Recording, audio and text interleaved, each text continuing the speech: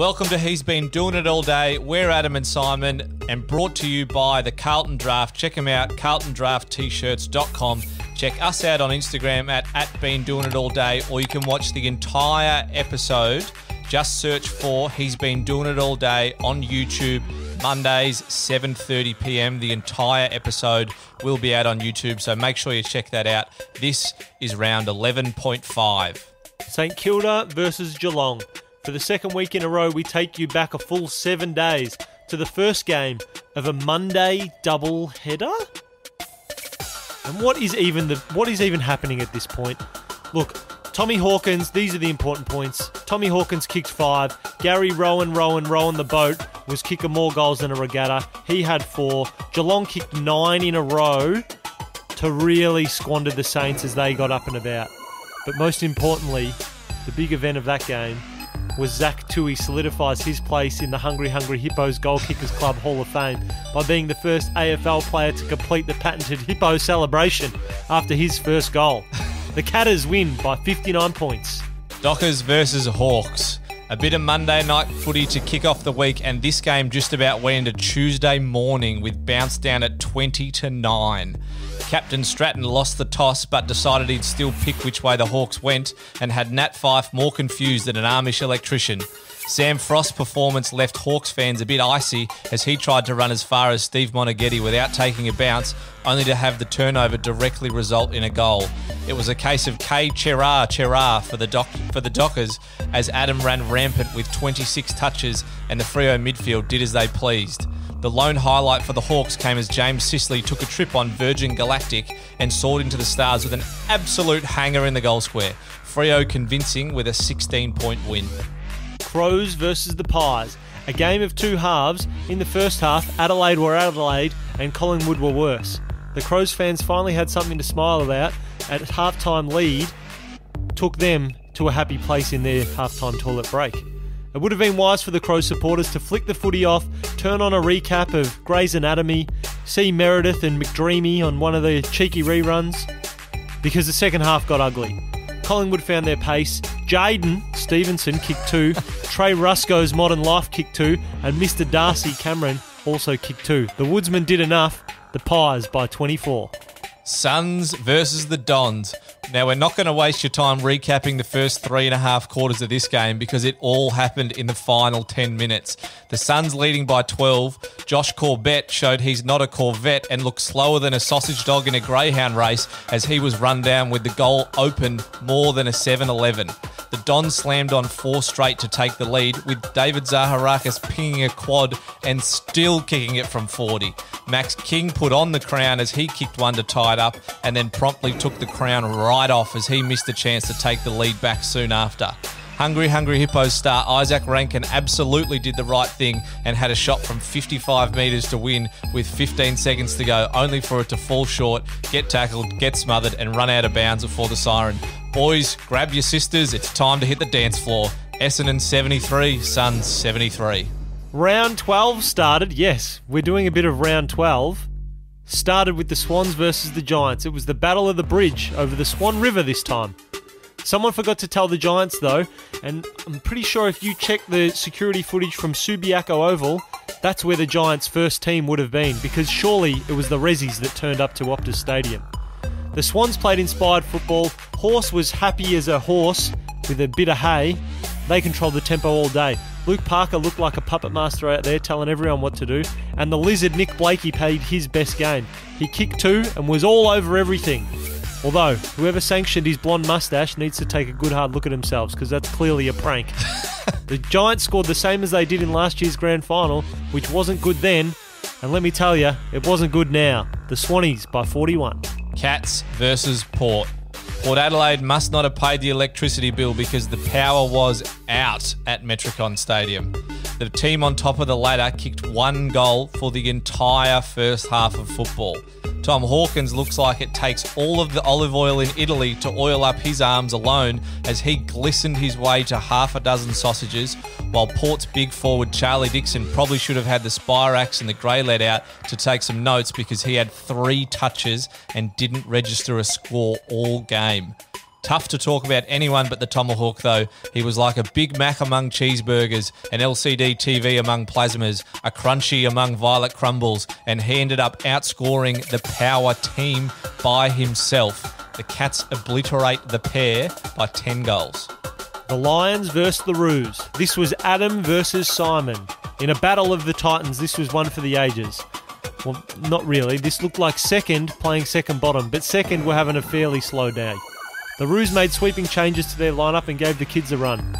Lockie kneeling on the ground is on another level. He's in Brownlow level. Just give him the thing now, it's all over. Jed Anderson and Dane Zorko had a tackle off, which finished in a tie. And lastly, I know that spicy takes come later, but mark my words, Cam Zurhaar will be a better version of Jordan De Goey. 2 to 3 years, I give it. Brisbane lead from start to finish, but the Roo boys made it very uncomfortable the whole time, and after the siren goal from Cam Zurhaar, brought it back in to a 1-point lead for the Brisbane Lions. D's versus Pies. Put down your camembert cheese knife and your Lavosh cracker, boys, because the D's are coming. I don't know if it's because petrol for the Range Rovers is cheap at the moment, but the Demons are absolutely flying. Well, flying as much as they can in the current environment. But in this game, much like Tiger Woods in the 2002 Masters, they led from wire to wire. The Pies had a dirty night, and there isn't enough ham on Ben Reed's strings to feed a family of 2 at Christmas as he went down with another soft tissue injury. Brody Meyer Chiggity must not have chiggity checked himself because he absolutely riggedy wrecked himself in an outrageous act of bravery. All jokes aside, though, it was incredibly brave, and we genuinely hope that he's okay. In the end, both teams should begin to fear the red and the blue as they went on to roll the Pies by 56 points. The Dockers versus the Blues. Now this one was an arm wrestle. Freo got out to a 3-goal lead on the back of Matty the Tabernar, but the Baggers stuck fat and dragged them back in. But this game was all about the last quarter. No goals for 22 minutes. The ball ping-ponged between 50-metre arcs until with less than a minute to go, the Tab pushed it out and the umpire called bullshit. That's deliberate, brother. Then a dicey downfield free kick left the ball in the hand of Jack Nunes. The siren goes. The Baggers are 2 points down, 40 metres out, standing on the fence. Now, James Brayshaw isn't always a lyrical gymnast of Hutto or Jared when he's commentating, but let me tell you, if you want raw, unfiltered enthusiasm for big shit happening in footy, he is your man. He commentates like a bloke at the pub watching, and he is elite. Take it away, JB. Set shot! He strikes it beautifully! He's got it! The Blues win it! Jack Nunes, after the siren, has won the game for Carlton. That is unbelievable! The umpires had a shocking final 60 seconds, and that's all anyone from the west of Werribee to the tip of Albany will be talking about. But on behalf of all the Baggers supporters, you can all bloody get stuffed. The Baggers are coming, mate! The Baggers are coming! And Jack Nunes is the saviour. He will never pay for another beer on Lygon Street. And that's why you watch sports. If it happened in a movie, you wouldn't believe it. The Blues win after the siren. Dogs versus Crows. Everyone's very nervous every time they play the Crows. No one wants to lose to the winless team, which is stupid because they haven't won a game for a reason. They're not very good at football this year. Aaron the Astronautan decided it was silly to waste touches on anything that's not a shot at goal as he kicked 6 goals won from 8 possessions. Marcus Bontempelli had as many touches as there are centimetres on his nose. He had 33 of them, 9 tackles and kicked 2 goals. The Baileys of the Bulldogs combined for 69 touches. Nice. And the Doggies kicked 9 in a row, while the Crows had 10 players that had less than 10 touches each. Turns out you can't win if you don't have the footy. Doggies by 57 points. And to give you your live update of St Kilda versus Essendon, quarter 2, 20 minutes in, St Kilda 4-5-29, lead Essendon 1 straight 6. And then there's going to be some other games tonight. We'll recap them next week. And that was round 11.5. Boys, that went for a long time. That was a lot of recaps. Yep. That was a lot of recaps. And that leads me into my first take. There is such thing as too much footy. There is. It's too much. Yep. It's too much. Footy every day is unnecessary. And the AFL's talking about doing this again next year. It's too I much. think they just throw that. I think they throw that out as like, oh, we might do this again next year. And then if everyone comes back and he's like, that is the worst idea ever, they literally back away from. They do this with the grand final every year. So I don't know if they will necessarily 100% lock it in. It's like having dessert for breakfast, then dessert for lunch, and then you have dessert for dinner as well. You're like, it's too sweet. My teeth hurt. Like, I'm not sleeping well. I'm thirsty all the time. Turns out you can have too much of a good thing. I'm still going to watch all the games, but I'm just not going to enjoy them as much as I normally would. I feel like it's just everyone that's working in AFL is like, oh, this is great. This is really good. But the average punter, everyone you talk to is just saying, nah, too much. You don't know who's playing. There's footy on every night, which, I mean, mate, I want to watch a bit of batch or something. Like, I want to watch something else, you know? It's just too much. Too much for me. That's why we're here, though. That's why he's been doing it all day. He's here for you, because we will give you the recaps that you need without having to watch the games that you don't want to watch. Exactly. We're the service to the people. This is a public service for the people. You don't have to watch that. And speaking of too much for the recaps, we're done with recaps. We're done with this chat. So we're going to move straight into our interview. And this week's interviewee is dual Richmond premiership player. People love Richmond. He was also part of the All-Australians 40 squad in 2018. It's Kane Lambert. As we mentioned, Symon, today's guest is two-time premiership superstar, more importantly, All-Australian 40-member squad from 2018, the number 23 for Richmond, Kane Lambert. Thanks, guys. Thanks for having me. Thanks for coming on, mate. Hey, first question, we will start with a bit of footy. Who plays on Isaac Rankin tomorrow? Do you get him? Gladly. Or thankfully, it won't be me. Whoever it is going to have a tough task. So I reckon there's a fair chance the boys will walk to someone else, and the last one there might get him. But he's a quality player. But there's plenty of quality players down at the Suns at the moment, so they're going to be a tough task.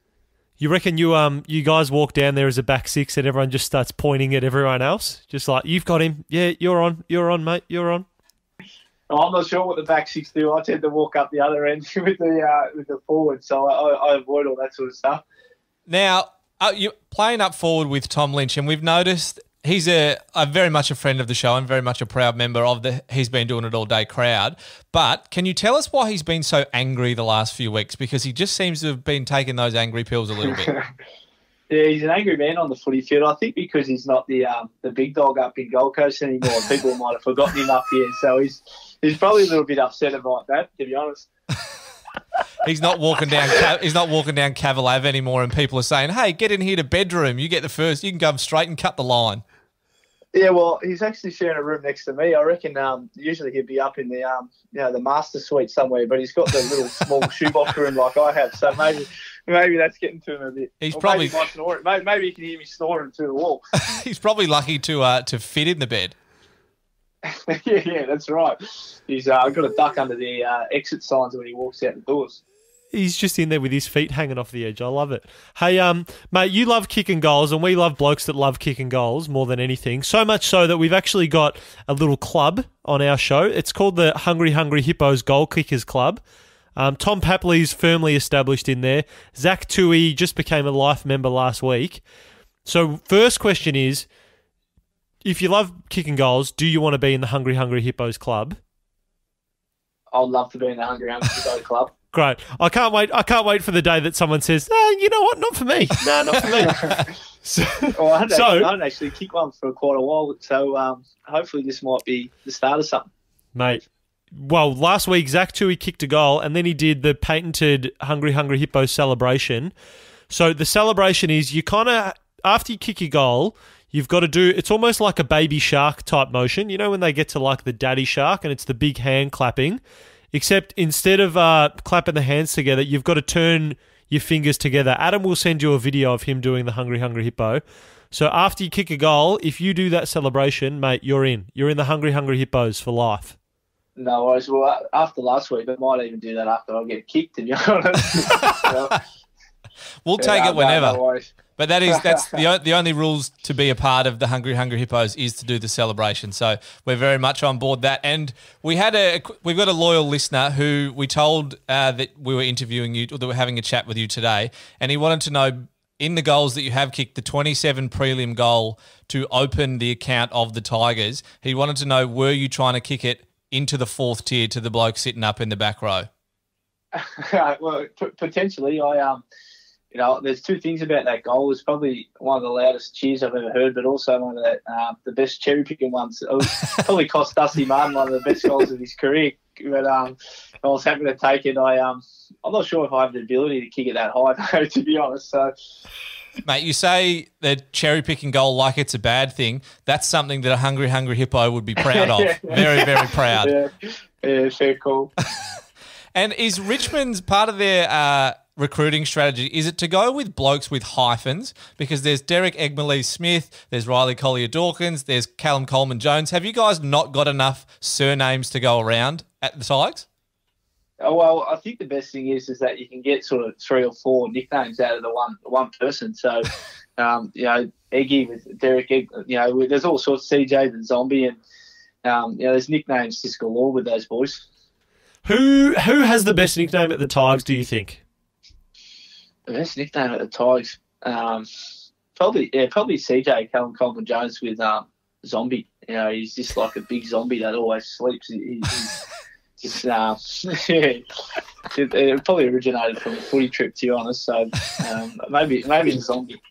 Now, we also like to ask, because this started, we asked Brandon Ellis, a former Tiger, obviously, who some young blokes that we wouldn't know about and who the listeners probably wouldn't have heard too much about unless they're an avid fan of the club. And he came up with Isaac Rankin a week before he came on the scene and absolutely tore it up. So are there any young blokes at the Tigers who we haven't heard of who you reckon are in for a serious career ahead? Well, you would have heard of him now. Probably a couple. Well, he's a premiership player. But Shea Bolton's come onto the scene, which I felt like was coming for a long time. But another one who hasn't had the opportunity yet, who I think is going to be a good player, is Riley Collier-Dawkins. So I think once he gets an opportunity, he's going to be a very good player. What's his nickname so that we can get on it early, mate? Well, it was RCD because of they're obviously the winners, but maybe we can make one up for him and it can start here. Oh, well, he's like a border collier, border collier. Border. We call him the dog. Just call him the dog. Sheepdog. He's a sheepdog. Bang. There you go. Collier Dawkins is a sheepdog. He's a primo sheepdog. There you go. Collier Dawkins is now called the sheepdog. Mate, I've got one more question for you. How disappointed were you? So you joined the Tigers. They've got the yellow and black as the theme song. It's obviously universally kind of been dubbed as the best theme song in the comp. Were you guys a bit devo when the Giants came in with Big Big Sound? Because that's taken off. It's taken off as one of the best songs in the comp. Do you think it stands up to yellow and black? Well, I've never sung it, to be honest, so I'm not really sure. I don't know the lyrics, but no, you can't beat the yellow and black. But I haven't got a lot for you with that. I'm good about it, to be honest. That's all right, mate. You don't have to. You haven't sung the lyrics and don't plan on singing them any time in the future. No, it's not on my agenda. No. Very good. And so Dimmer as well. We were at Fox Footy for the launch this year, and Dimmer pointed us out and just called us the Gogglebox Boys because he wasn't sure of our name, even though he said he was a massive fan of the show. He pointed us out and didn't know our names. So tomorrow, can you just please let him know that you had a chat with Adam and Symon? And he's probably not going to know who they are, and then you can just say it was the Gogglebox Boys, and he might actually know. Yeah, no worries. He does. He has referenced the Gogglebox a few times, so we'll back him up there. But he talks about the dog. I'm not sure of the name. But he talks about, he does talk about the Gogglebox a bit, so I'll back him in. We heard that was the story, that he talked about the dog, and because the dog just humps everything, and that was kind of the analogy. It was like, just go out and get it. Yeah, that's exactly right. So there's truth to that. Perfect. Well, we hope you do go out and get it tomorrow, mate. Kick that goal. Get on board the Hungry Hungry Hippos. Thanks for joining us, Kane. No worries. Thanks for the chat. Time for the weekly award, boys. Time to find out who has been doing it all day. Go for it, Sime. My who's been doing it all day. Look, I don't know. I'm in a bit of a streak of the vets at the moment. I'm really liking him. I'm going with Sydney backman Dane Rampy. Mate, he's a gun. He's a gun. Broken hand, still got 22 touches. Anytime the ball went in there, bounced back out. He had 10 50 rebound, 10 rebound 50s. Mate, How about the glove that he wears? Oh, it looks like a golf glove. It looks like he's about to drive off at the 8th. Like, it looks no good. He actually marked one on the weekend and then had to take his hand off it because his hand is clearly still broken. So he's been doing it all day. 22 touches, 10 rebound 50s. Mate, anytime it went in, didn't look like getting past him. You don't look too happy with that one, Justin? Oh, look, as someone who grew up in Sydney their whole life, I don't have much love for the Swans. And yeah, let's just probably leave it there. It's probably not one I can truly identify with, but that's okay. A lot of people might. Fair enough. Who's yours then? Who's your doing it all day? I'm going to a man that I reckon a lot of people have just sort of written off and has just been cast into the whatever category. Someone who just turns up each week into the abyss. Got ridden, I reckon, early, was a tagger, and people just sort of, that's it. Your paper's a stamp for life. Ed Curnow. He had 33 last night. Ooh. Yes. If you could ring up Jane Bunn and say, Jane, forecast me some Ed Curnow weather, she would have given it to you what it was in Perth last night. Wet, greasy, slippery, just rank. He loves it. He had 33. And I've just looked up his stats. Since 2016, he's averaged 25, 22, 25, 23, and he's at 19 this year, which is good for 25. So I reckon he's actually sort of been hanging around at Carlton for a little bit longer than people probably give him credit for, and he does a lot of good grunt stuff that the Murphys and those types don't really get in and do. So shout out. I was going to say grunt for sure because he's kilometres in the legs. People talk about elite runners like Whitfield and Scully and all that. Ed Curnow is a guy who is genuinely going to run all day. He's getting 15 Ks on the clock for sure. He's the bloke at training that runs until he spews and then runs again. Yeah. He's that guy. Yeah. Good one. I'll pay that. What about you, Adam? Who's been doing it all day? For me, so Collingwood's got a great midfield. They've got Treloar and they've got Pendlebury and they've got Sidebottom. There's a lot of big names in there, but one guy who has been doing it all, Taylor Adams. Yep. Yeah. Taylor Adams. Yep. He, like, the Pies got absolutely smashed and he still had 30 on the weekend. He is the most underrated member of that midfield by a long way. He does all of the inside stuff. He's the guy who handballs it to Pendlebury that looks like Pendlebury's in lots of space. Taylor Adams is doing the tackling. He's doing the inside stuff. He has been doing it all day. I don't reckon I brought it up here, but I reckon after about 2 weeks this year, me and a few of my mates were here watching the footy, and it was when Cochin and that were all out, and Prestia was just killing it, doing all the heavy lifting.